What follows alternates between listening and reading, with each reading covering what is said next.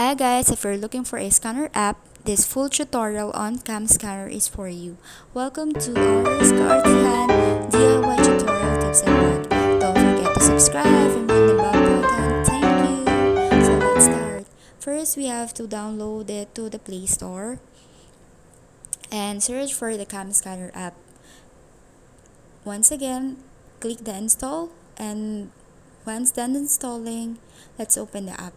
For me, I subscribed to its premium account because it was convenient for me and so we can use its all features. Don't you worry guys, it has free 3 days trial, so we can unsubscribe it if we cannot afford to pay 2,600 per year. Don't you worry guys, you can unsubscribe before 3 days so we cannot be charged through our Gcash account.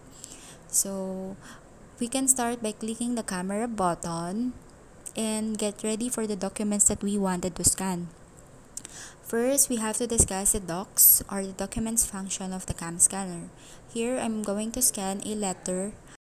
Also guys, if you are a student or has a education email, you can use it so you can have a premium account for free.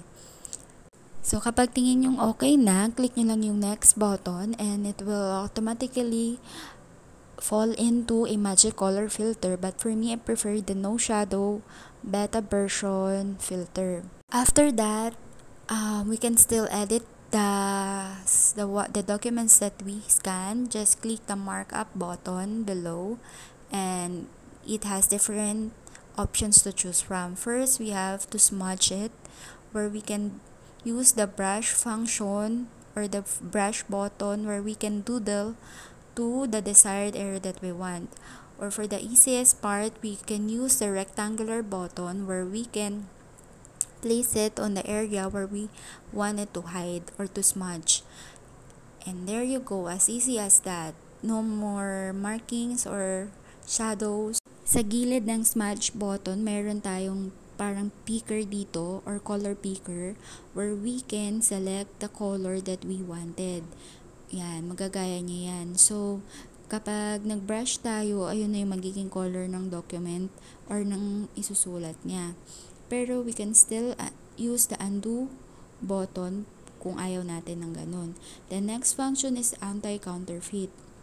So, dito, mayroon siyang lalabas na watermarks, which is the confidential. Pinalitan ko lang siya ng RR sa artihan kasi pwede naman.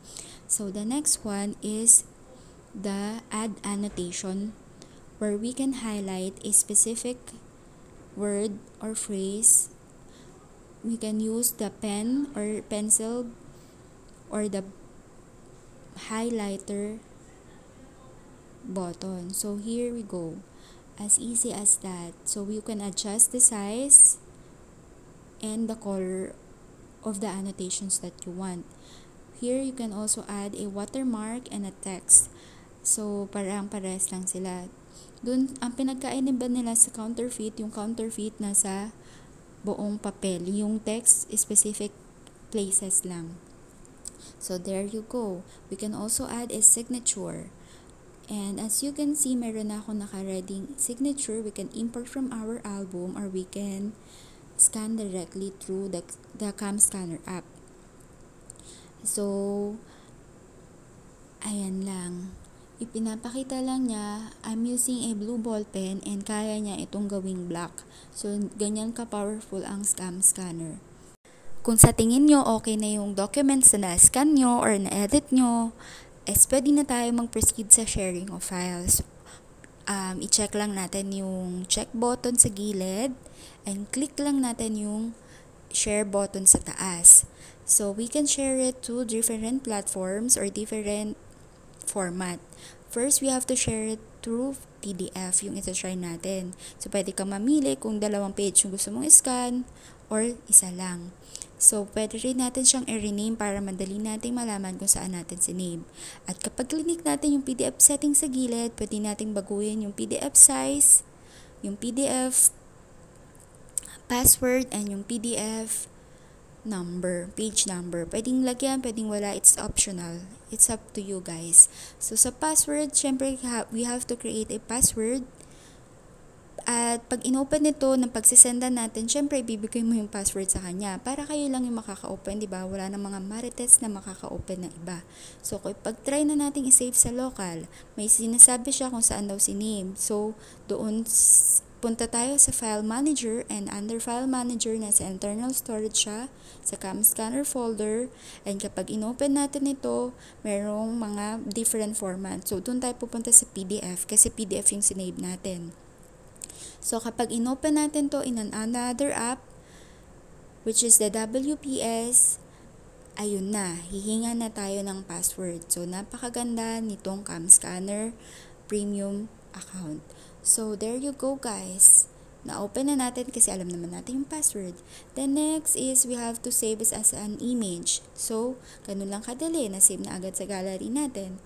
The next function is the photograph to Word, where kung saan ang in-scan nating documents ay automatically gagawin niyang Word file. So, napakadali at napaka-smooth gamitin ng Premium Camscanner account. So, mag-antay lang tayo ng ilang click and there you go guys. Napakaganda ng Camscanner. Meron nang converted tayo ng in-scan natin into Word. Hindi na niya tayo papahirapan pa, diba? Pwede na tayo mag-edit, chubanes. So, ayan na guys. Next function is we can save it to Word as text or as an image. Siyempre, kaya nga tayo na sa Word, isave natin as a Word. Pwedeng send natin diretso agad sa email, or pwede namang save natin dun sa document sa cellphone natin. So, pagka inopen natin yan, yung na-download natin, ayan na guys, diba? Bonggang-bongga, pwede ka nang mag-edit. Hindi ka na niya papahirapang mag-type pa ulit. The next functions that we have to discuss is the to-text function. Ito naman ay ang optical character recognition or yung OCR. So, lahat ng i-scan natin, lahat ng mga text na nandyan, kung anumang image ang nandyan, gagawin niyang text, diba? Bonggam-bongga. So, ayan na. Nakagawa na siya ng text agad. Dear Mayor Soto. So, ayan na. So, we can share this text. Pwede natin siyang i-share as a Word and pwede ring diretso natin agad sa messages. So, syempre, we have to choose the messenger. So, kapag inopen natin siya sa messenger, ayun na siya. Naka-text file siya or hindi siya naka-scan file. So, napakaganda niya guys, diba? Hindi ka na mahirapang mag-type pa. So, another function is we can send it directly to the computer. We just have to select the desktop icon, and kapag nasa computer na tayo, i-type lang natin d.cscan.co, where is may lalabas na QR code kung saan pipicturean lang natin yun gamit yung Camscanner, and then ayun na, bonggam-bongga, nasa computer mo na agad yung files na gusto mong mapunta sa computer.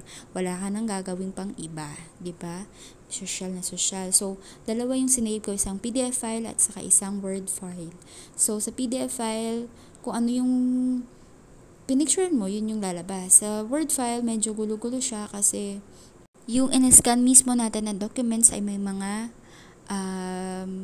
blank or may mga itim-itim na tinakpan ko, diba kanina? So, the next function is the to Excel file, or we can scan at co-convert niya directly into an Excel file. So, yung in-scan ko kanina, tignan nyo naman, na-convert niya na agad sa Excel file, diba? Napakabongga. Ang next function is the ID card function, where we can scan a ID ng walang kahirap-hirap. Pwede na siyang maging isend natin agad ng ganyang format. Pwede pa natin i-edit pa. So, ayan na, hindi niya na tayo papahirapan mag-scan ng back-to-back. Pwede rin namang isend to as an image, pero I prefer this type na nasa A4 siya. The next function is the, pag pinundit pa natin tong more, meron tong greeting card, where you can customize your greeting card. Ang kagandahan dito, sulat mo ang mapupunta doon sa images na naka-format na. So, napakaganda niya guys, diba? Try pa natin tong isa. So, ayan. Pwede mo tong i-save as PDF or as an JPG. So, ayan na guys. Kung may natutunan kayo, please subscribe to my YouTube channel and palike na rin. Thank you so much. Keep safe.